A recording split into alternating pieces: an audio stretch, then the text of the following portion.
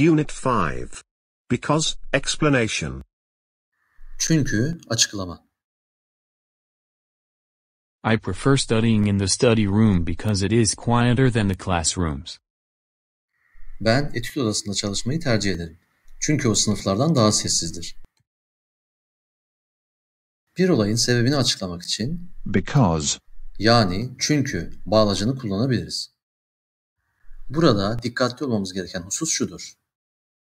Because. Bağlacından sonra her zaman cümle gelir.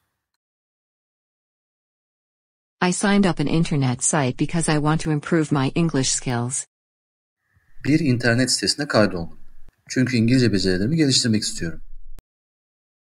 They logged in the website because they will watch some movies. Onlar internet sitesine giriş yaptılar. Çünkü birkaç film izleyecekler. She shut off the laptop because she wanted to save energy. O laptopu kapattı. Çünkü enerji tasarrufu yapmak istedi. www.funnyenglish.com. Repeat after the sound, please. We couldn't finish the project because there is a problem with the net.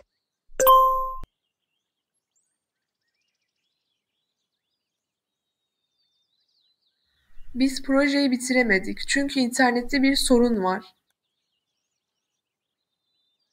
I couldn't deliver your printer yesterday because you weren't at home.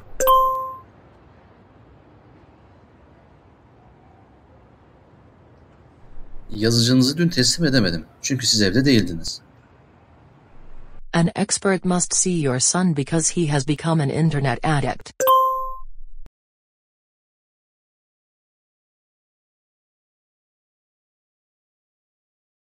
Bir uzman oğlunuzu görmeli çünkü o bir internet bağımlısı olmuş.